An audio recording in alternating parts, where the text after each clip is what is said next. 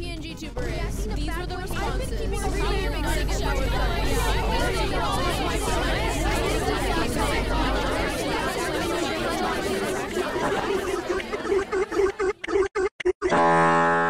I've decided to start. Jellybean, Jellybean, Jellybean. Arguably one of the most universally despised YouTubers currently, with her name being absolutely riddled in controversy for the better part of 2 months now. Now, I've been following this situation for a reasonably long time, so I feel it was necessary to give my 2 cents on this situation, because I have quite a lot to basically go over regarding this drama, and the deep-rooted problems saturated in the very popular social media hate mob directly targeting her currently.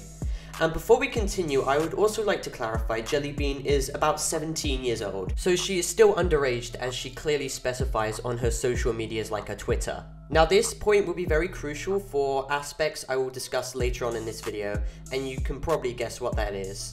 But for now, for those people who have been living and rotting under the rock for the last 2 months, Jellybean has skyrocketed in popularity since December, gaining nearly 1.8 million subscribers, which whether you dislike her or not, you have to respect is a pretty impressive feat. Jellybean ultimately managed to make her own social media fanbase empire by basically benefiting heavily off the already broken and uninspiring YouTube Shorts algorithm, which is where you can find simply the best content from people like LankyBox.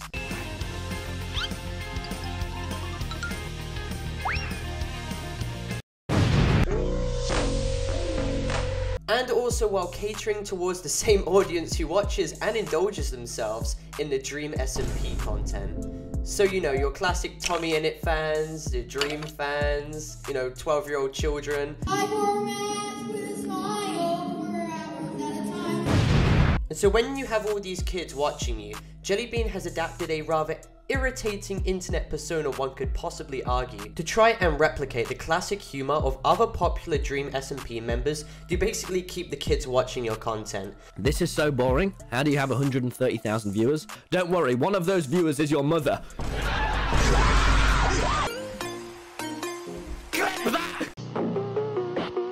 And that's where the problem lies, because her content isn't exactly the best. It is often very loud and obnoxious. I'm ready. Put me in, coach. Put me in.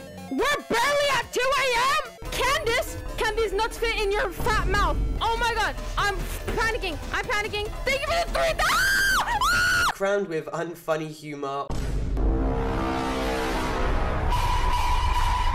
People with socks and sandals in the snow. They are the most sus people. More than Jellybean. Wait, okay, wait. How am I sus?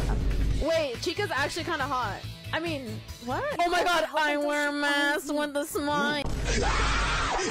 I'll feel a lot better. No! No! Get me the fuck out of here! Sorry, I just threw away. You pedophile! It's past your bedtime. You must be punished. No, he's a pedophile! He's a pedophile, chat! He's a pedophile! No me gusta! No me gusta, chat! Or in direct violation of the biggest felony on the internet, which is being cringe. And just to allow you to all get a better understanding of who Jellybean actually is, she's basically what you would call a comfort streamer, which is what you would define any of the Dream SMP members as. Basically, the audience immorally pictures the said streamer to be some sort of emotional therapist and someone to provide comfort to them in sad times, rather than someone who actually does what they do for the money, which is a pretty embarrassing mindset to have, because basically it's creating an extremely weird and unhealthy relationship with a streamer who basically doesn't even know you exist. And that is the most realistic and best way to put it. One of those viewers is your mother. But the whole situation basically started to gain more traction after Jellybean encouraged her fans to spam comment the message, "It's not a mistake, it's a masterpiece," in her YouTube Shorts comment section, basically to try and break the world record of spam comments on a video. I think we can set a world record. Now hear me out. So recently, I've kind of gotten a little army of myself. If you look in my comments right now, you probably see a lot of people with the Jellybean profile picture saying, "It's not a mistake, it's a masterpiece." Now this got me thinking, what if we hit a world record for the most comments on a YouTube short? I know it sounds crazy, but I think it's possible. If everybody watching this video typed, "It's not a mistake, it's a masterpiece," 10 times, I think we could hit that record. That's not all though. I want you guys to get your friends involved, okay? I want you to send this video to your mom, your dad, your grandma, your grandpa, your dog, your fish, your monkey, and I want them all to comment the same thing. Let's see how many comments we can get on this video. Obviously, her fans, being literal 6-year-old children, decided to spam this phrase absolutely everywhere, including channels which had nothing to do with Jellybean, like my own. So when I made videos on literal pedophiles and other serious situations, I had these children just posting, "It isn't a mistake, it's a masterpiece," clearly not caring about the context behind the video whatsoever. And keep in mind, this spam went on for months in countless YouTubers' comments and on other serious videos, because Jellybean kept continuously making short videos encouraging her fans to continue the spam, basically to outcompete other PNG YouTubers who are also telling their fans to spam. And her young impressionable fans went on to other people and just spammed the message, making it extremely annoying to see in the comment section. So the other day, I told people to slap my Minecraft face under their profile pictures, and surprisingly, a lot of people did it. So I think we should move on from YouTube and go to other platforms. I want you guys to change your profile pictures everywhere, not just YouTube. I want you to change them on Twitch, Instagram, Discord, whatever platform you can think of. Change your profile picture and slap my Minecraft face on them. Don't even tell people what you're doing it for. If people ask you, just tell them beans. What if we tried hitting that world record one more time? But this time, we try getting to 3 million comments on a YouTube short. I know it's possible if we work together. All you have to do is share with your friends and comment at least 100 times, "It's not a mistake, it's a masterpiece." I think the next plan for the Jellybean profile picture gang is that we need to move to Twitter. So this is what I want you guys to do. I want everybody to first go follow my Twitter @BeanNotHere. Follow my Twitter and tweet #beans. And after you tweet that, I want you to put, "It's not a mistake, it's a masterpiece." This might be my worst mistake yet. So I have around 50k Discord. Now, Jellybean did actually specify to her audience to stop spamming in other creators' comment sections, but keep in mind this was in her community tab, so the message wasn't delivered to her entire audience, so some of them would have continued doing it thinking it was still acceptable to do so, and her other fans even stated they didn't even care and they would continue, with Jellybean also telling her fans to stop sending death threats to people. Now, while the "It's not a mistake, it's a masterpiece" comment spam was clearly and certainly unnecessary, I felt like what Jellybean did in response to tackle the spam, which was affecting other YouTubers, was pretty respectable. And keep in mind, Jellybean's only 17 years old, and I don't entirely think she had negative intentions with the spam she started, nor did she think about the detriment it may cause. I personally think she did this because the more comments you get on a YouTube short video, the better it does in the algorithm, and because she saw this as a cool record to attempt to beat. Now we get on to the main crux of this entire situation. This all started in late January to early February when the hate towards Jellybean suddenly started to increase, with the first few people making their videos about her. I need you guys to change your usernames. Now, Jellybean wants people to put jelly in front of their usernames. And unfortunately, people are actually doing it. I don't know what Jellybean is thinking about, but this has to stop now. Now, due to the "It's not a mistake, it's a masterpiece" spam, in which opened a wider audience's eyes to Jellybean's content, the more publicity she started to gain. And as we all know, the more publicity someone gets, the more negativity they shall receive. I told my Discord to send me their funniest memes, and if I laugh, I lose. So what people did was they started to nitpick some parts of her live streams on Twitch and YouTube content to try and twist the narrative that Jellybean was some terrible human being. One instance was this clip from one of her shorts. Relatable. God starts with G, and so does gays. Satan starts with S, and so does straights. So who's really going to hell? Rainy Rodriguez, LGBTQ+ ally. I completely agree with this statement. As you can see, Jellybean features an obvious joke from her Discord server, stating how because God begins with a G, and so does gays, and Satan starts with S, and so does straights, that means straights will go to hell. It doesn't take Einstein to understand this was an obvious joke. However, some people decided to try and twist this into Jellybean being straightphobic or some other nonsensical garbage which she wasn't even trying to do. completely overlooking the fact that this was just an unfunny joke and nothing else. It was in reality just harmless.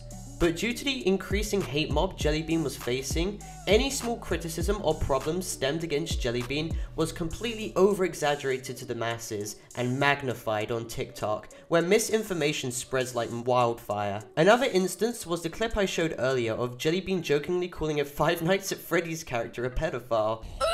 Sorry, I just threw it. You pedophile! Block him, he's gone. And unironically, some people actually got upset and molded at this. I'm sorry, if you got angry at a fictional horror game character being called a pedophile, you seriously need to reconsider your time wasted on the internet and probably touch some grass. Or better yet, go touch some soil. But as I stated earlier, the backlash towards this small, minor situation was amplified so heavily due to the hate mob bashing Jellybean currently that she decided to make an apology for it. Like what? Jellybean did not need to apologize for such a stupid joke. You're essentially just feeding the hate thrown towards you, because now not only are you viewed as spineless, but also guilty to an extent, because now you've just addressed the situation, making it into a bigger deal compared to if you had just ignored the situation in general and it would have died down like 2 days later. But then again, one must consider she's literally only 17 years old. All the popularity she's gained in a small time frame and criticism and attacks she was facing must have been pretty hard and overwhelming to experience. Because no one can really understand how stressful being a content creator is, especially when you're in the headlights of drama, until you actually experience it for yourself, with the tens of thousands of people bashing you. But one of the most pathetic things which was going around at the time was the fake and fabricated Discord screenshots of Jellybean saying the N-word. Now this misinformation was spread heavily across TikTok and other social medias, and with everyone still on the Jellybean bad hate train, there was only a small amount of people actually questioning at the time the legitimacy behind the screenshot, with the rest blindly believing that it was real. So Jellybean had to vocally state on her Twitter that these screenshots were, surprise surprise, absolutely fake. In their Twitter thread they stated how these screenshots held no weight whatsoever and established how easy it was to impersonate someone on Discord. Jellybean also stated how pathetic it was for these people to do this, just because they had a distaste towards her content, and that she would be taking a temporary break from Twitter. However, this was only the start of the harassment Jellybean would receive, and the next parts of this situation get much, much worse.